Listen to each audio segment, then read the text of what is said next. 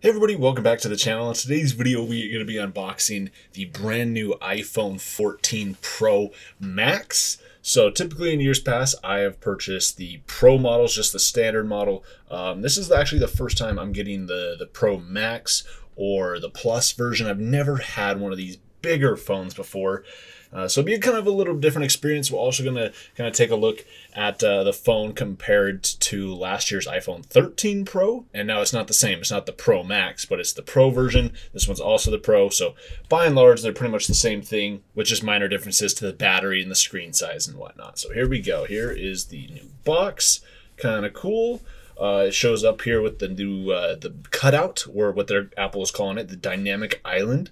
That's pretty cool. It's interesting though, having a white box, since for the iPhone 11 Pro we got a black box, for the iPhone 12 Pro we got a black box, as well as for the 13 Pro. So I mean, they've it's gotten smaller or whatever. But yeah, and then now we're going back to a white box. So it's kind of interesting though, having, I mean, we originally, had these white iPhone boxes, and then they went to black to signify that it's a Pro phone, but then it looks like they're going back to white. So kind of cool, but yeah, just got an interesting difference between the phones. On the back here, it tells us everything that is included with it. So the iPhone 14 Pro Max, USB-C to Lightning cable, power adapter, and headphones sold separately.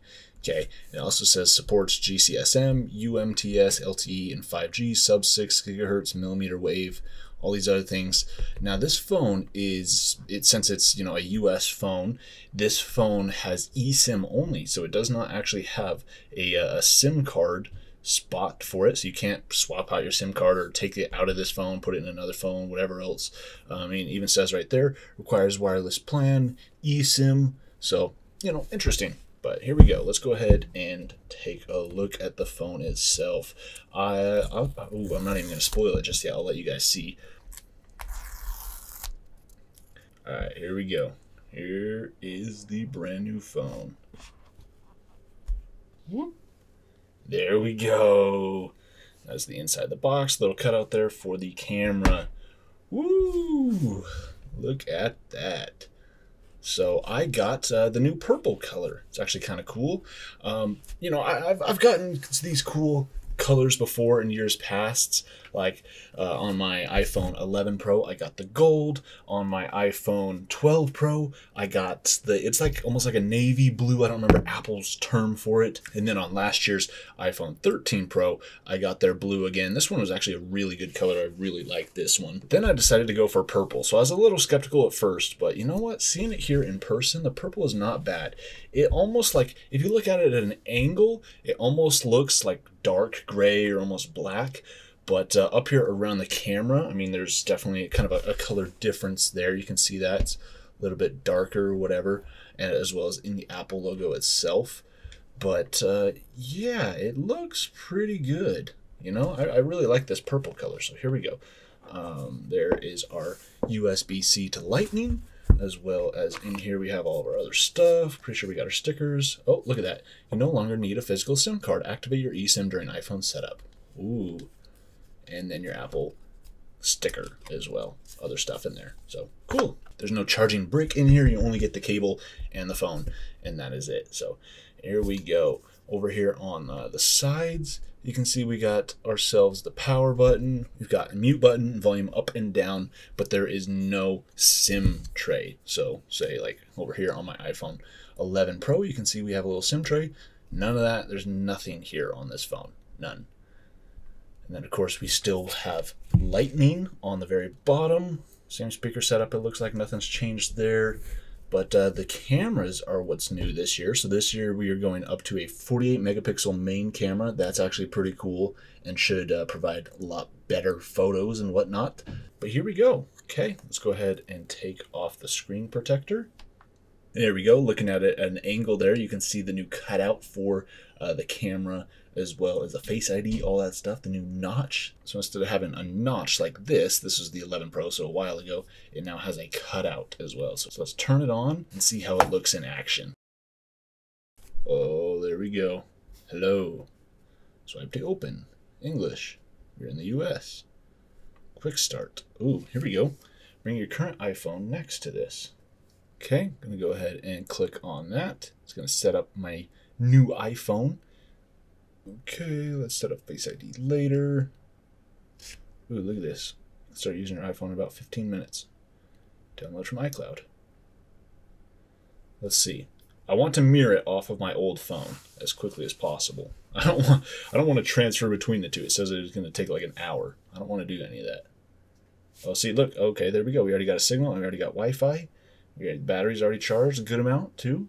So it automatically had this one start updating everything to iCloud. So that's really cool. So if you haven't updated it for a while or whatever, and mine updates every single night. So I just updated what I've done today and what I've added to it today. So there we go.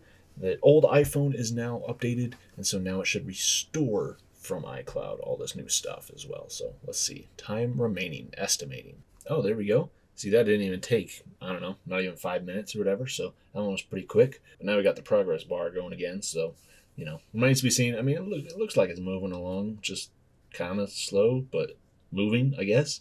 Well, look at that. That transferred over all of my settings. It brought over the new battery icon as well, so that's cool. Okay, so now it's trying to download all of my apps and stuff. Okay, that's interesting. I really hope my messages show up here. Oh, look at that. There we go. Downloading messages from iCloud. Okay, looks like they will. All right, that's good. But here we go. While it's doing all this, let's go ahead and take a look at the new dynamic island. Here we go. Oh, something just happened with my watch. Pair watch with new iPhone. Wow.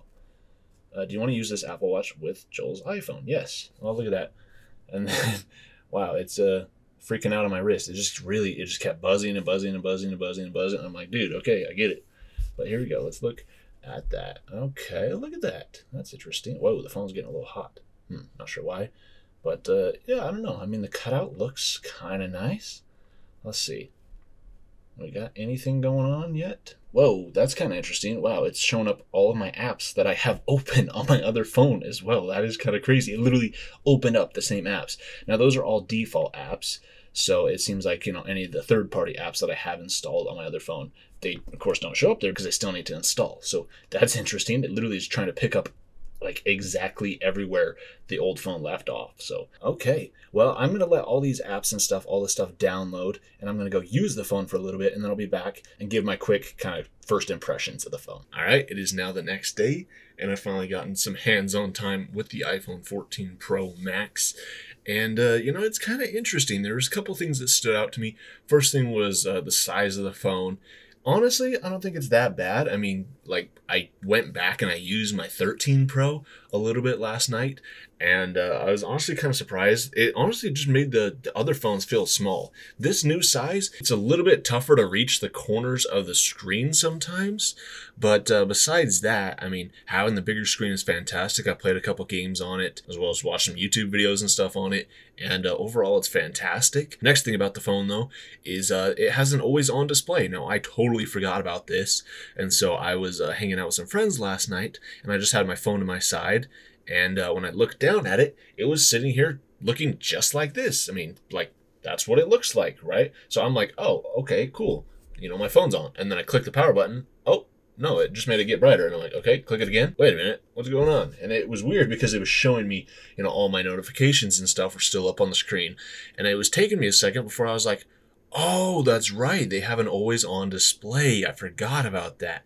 So yeah, no matter what you do, you have your phone sitting here like on your desk with you, or if it's like, sitting on a table with you, you're out for dinner or something like that. It'll just chill here exactly like this. And supposedly it doesn't have like almost any impact on the battery. It remains to be seen. But it's kind of interesting, though. I don't know if I'll keep this feature on. I've also heard that if the phone is in your pocket, it'll know it's in your pocket, and it'll turn the screen off because there's no need for it to be on if it's in your pocket. As well as apparently if you have an Apple Watch, if you end up leaving the room and leaving your phone in the room, and you get a certain distance away from it, the screen will actually shut off as well. So kind of interesting. The camera, I didn't really try it out. I mean, I opened it up and kind of messed around, took a couple pictures. Didn't seem all that different than the 13 Pro. I feel like most of the improvements are going to be in, say, like low light scenarios, as well as with that new 48 megapixel camera. Now, you technically can shoot at 48. You just have to shoot in Pro RAW. But if you just shoot regular photos, it will downsample it to 12 megapixels and just give you a cleaner image overall. So I don't know. It'll be interesting to see how that all comes together, what the difference is really like, if it's worth it. The other thing for me too has been the battery. Now, I haven't really used it a ton. I did charge it up a bit last night, and while I was charging it, it was actually getting pretty hot. Now, I feel like that's pretty common on the last couple years phones. My iPhone 13 Pro gets extremely hot whenever I'm charging it, or sometimes even when I'm doing, like basic activities. I'll be playing a game outside in the sun, for example, and the phone will heat up a lot. But yeah, I mean, I don't have a case for it just yet. I had my phone plugged in. It was using a 20-watt fast charger. Had it plugged in sitting on my bed. And I came back like 20 minutes later and picked up the phone. The phone was noticeably hot. And then after I picked it up off the bed, I sat down on the bed, and the bed itself underneath it was actually pretty warm as well. So I was like, wow, that is a lot of heat it's putting out.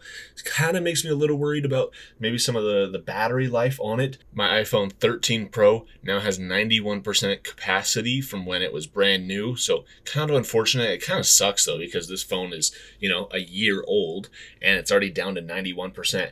But to be fair, I have used this phone a lot. And by that, I mean a lot. Typically throughout the day, I mean, even like this past month, I've had to charge my phone 2 or 3 times a day just to get through the day. So that's also part of the reason why I decided to step up to the Pro Max, is for that little bit extra battery life as well. So hopefully with the new improvements, with the new Apple Silicon in this phone, also going up to the Pro Max, as well as maybe some, other optimizations Apple can do, that hopefully this phone will last me a little bit longer throughout the day. But I am kind of curious though, with the amount of heat it put off when I was charging it, if that will degrade the battery to a substantial amount, because I'm really hoping that it won't. I'm really hoping that, I can stay at 100% for as long as possible. I mean, like I said, it's kind of unfortunate that this phone got to 91%, but I mean, 9% in a single year, I guess, isn't terrible. But still, I would prefer that to be maybe closer to 5, so I could potentially use these phones for more than a year, because, I have been upgrading every year. But it really would be nice if the battery would last longer. Now, part of that is probably also due to me fast charging all the time. I don't think I've ever really charged my phone with anything less than like 18 watts. I mean, I've used a 5-watt wireless charger on occasion, but that's not really to charge the phone. That's more like I just have it sitting on my desk, so I'll put it on the charger just to keep it topped off or charge it up a little bit. If I'm actually going to charge my phone, I always plug it into the wall, into my fast charger, or I will use my MagSafe battery on the back, which I don't know, that I've had some issues with that recently, so maybe I'll go more into detail about that in a future video. But I don't know, it's kind of curious though. It remains to be seen. But overall, I mean, phone's pretty good. The dynamic island itself, I didn't notice it too much in just kind of regular day-to-day use. You guys can kind of see the dynamic island showing up a little bit there. So just kind of a quick example of the dynamic island, what it does. You can see it's basically the smallest it can be right now. But if I start playing music here, it's using Spotify, which I actually thought was interesting that Spotify has already updated for it, which is kind of cool. But then you go out of it, and then boom, look at that. It shows up at the top. It shows the album on the left, and then it just shows that there's something playing on the right. So kind of interesting.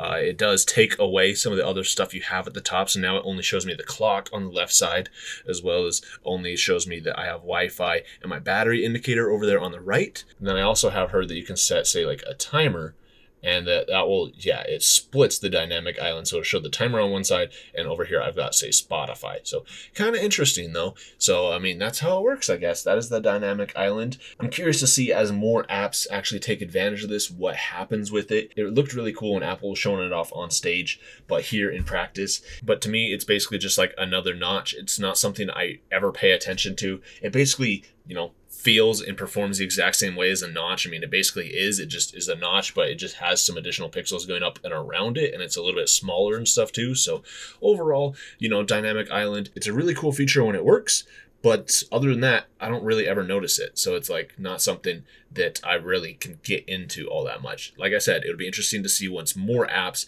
actually start taking advantage of it and getting into it, what happens there. But that's pretty much it. That is the new iPhone 14 Pro Max. That is my first unboxing and kind of overall quick first impressions of the phone. This video is kind of long, but I hope you guys enjoyed. If you guys stuck around this long, make sure you guys hit that thumbs up button and also get subscribed if you're new around here. Thank you all so much for watching, and I'll see you next time.